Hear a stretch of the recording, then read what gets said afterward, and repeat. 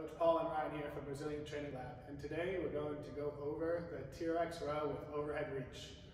So Ryan's going to come back with the TRX. The more underneath the TRX he is, the harder. The more upright he comes, the easier, so you can grade this to the proper difficulty. He's going to do his TRX row, like a normal TRX row, but one arm is going to row and the other arm is going to come up over his head, all in one smooth motion. So as one arm rows, the other arm reaches over the head. So he sees how both arms move kind of together in a nice sync pattern. Reaching overhead, his body's staying in a nice straight line. He's not like flaring up to try to get his body there. He's pulling through his lat and getting a nice row with overhead reach. So that is your TRX row with overhead reach.